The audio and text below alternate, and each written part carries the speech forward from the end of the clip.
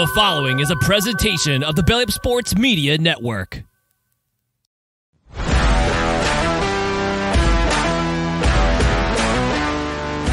Let's get into this main event, fellas. In the light heavyweight division, we had champion Alex Pereira defeating Jamahal Hill by KO in the first round. Admire had Pereira, and me and Steve had Jamahal Hill. So, in the beginning of this round and for most of that first round, both of the guys were kind of find their range and kind of strike from the outside.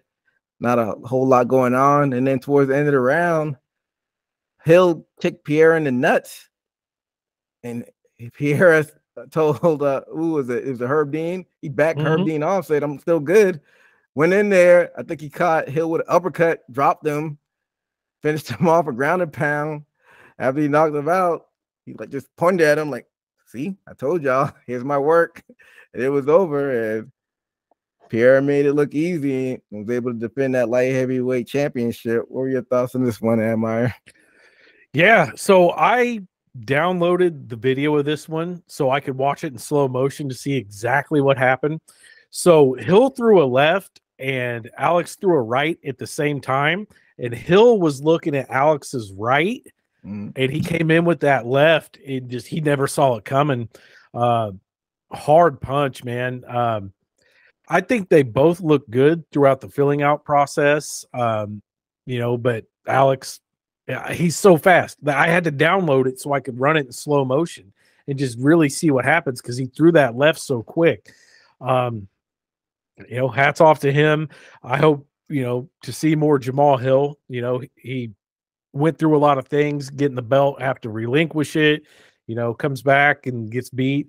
So I'm excited to see where they both go from here. I'm sure after, we get through you guys, we'll talk about what's next for them because I have some predictions about what's next. Steve, what were your thoughts on this fight? Yeah, man, which most of these fighters that fought Pereira, they need to watch that lead hook, man, that shovel hook, man. They don't see it coming. It's like he'll get you bouncing around, and then when you think he's just bouncing and planning back, he'll come forward.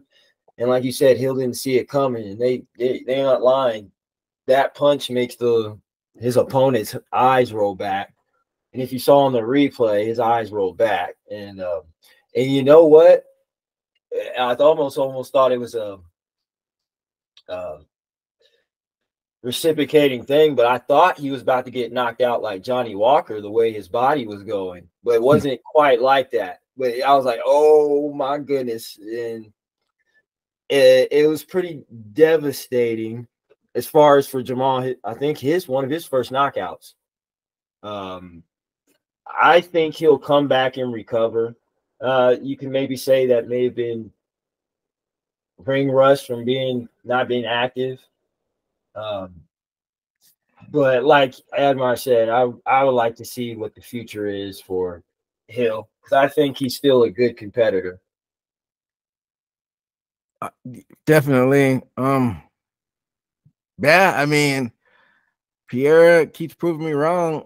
I mean, I picked Hill, but I knew Pereira had the knockout power to win. It wasn't a confident pick of Hill. It was more so like coming from like a fan perspective and a fanboy perspective, thinking Hill might put a good comeback story after that Achilles injury. But I kind of had a gut feeling that Pereira would win. But the way he's been doing it, went up a division, he's still knocking light heavyweights out. So I guess the sky's the limit for Pereira, but we still hadn't really seen him tested on the ground. So I think that's still a question that needs to be answered as far as Pereira goes. But I'm going to kick it back to you, Emma. You say you have some ideas what happens next? Yeah. So I think Pereira is now the UFC's golden boy with, for the higher weight classes with John Jones out and stuff like that. I think the UFC is going to do everything they can to protect him. And I think they're going to keep feeding him stand-up fighters. I think Jerry is probably going to get that fight, even though I they just fought. I don't really want to see it. But if you look through the next guys, you have, Magomed Ankalaev that, is ranked number 2. I don't think they want to put him against Alex Pereira. He's going to take Alex down, and it's going to become a ground fight.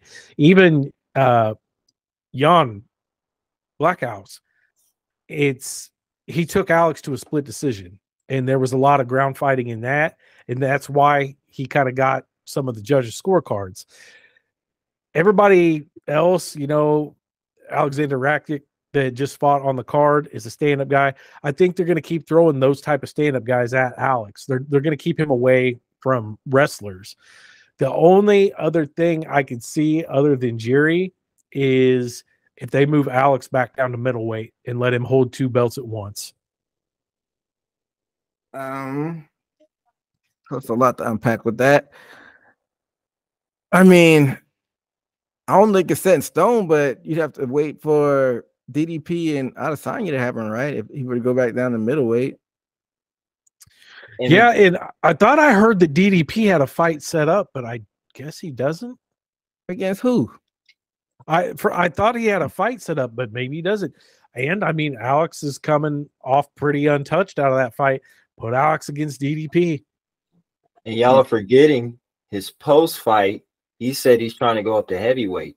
I was just gonna bring that up, Steve. That Amar didn't mention. Yeah, he said he wants to turn back around and go at 301 and fight at heavyweight too. So yeah, that plays into the story too, Amar.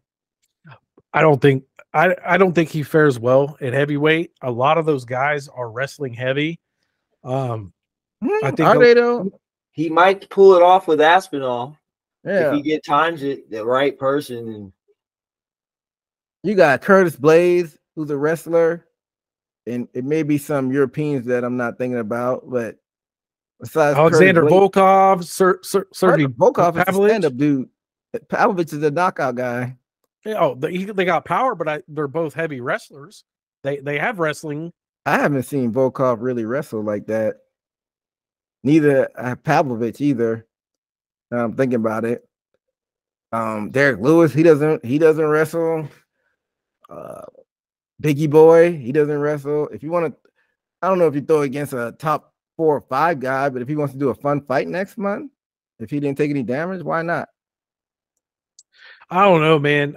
It just, going from middleweight to heavyweight, we've seen it. I think Anthony Rumble Johnson did that.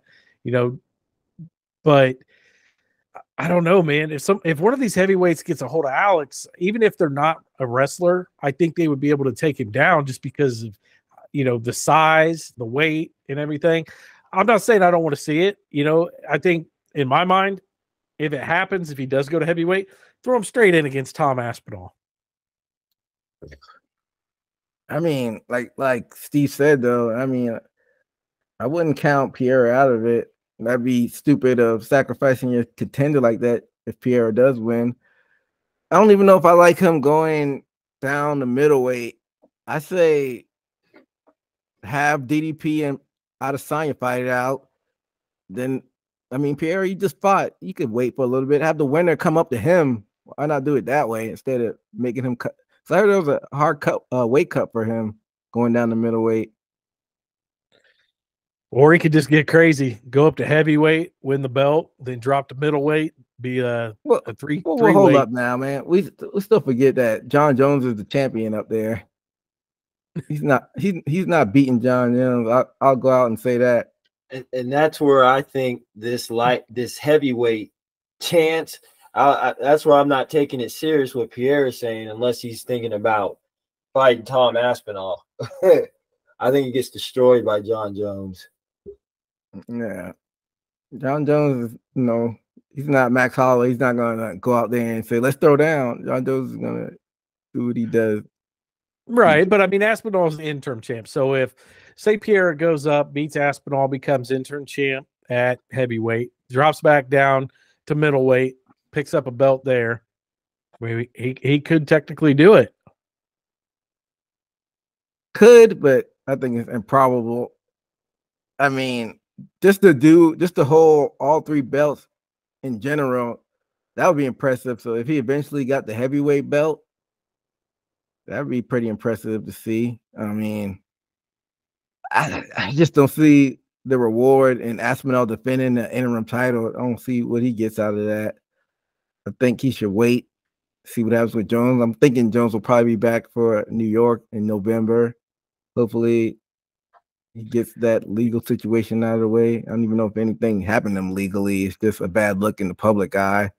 Yeah, I don't think anything happened. And and there's no reward for Aspinall to take a Pereira fight. None whatsoever. But I mean, I think Pereira, like I said, I think that's one of the new UFC poster boys. Yeah, I mean, they could just model him more so like an Anderson Silva type because it's a language barrier, obviously, but they could just let his fighting speak for itself and market him that way. So we'll see how they push him after this one. Thank you for checking out this Haymaker Combat Sports segment. This full episode could be found on the Haymaker Combat Sports YouTube page and in audio form on all major podcast platforms. Until next time, peace.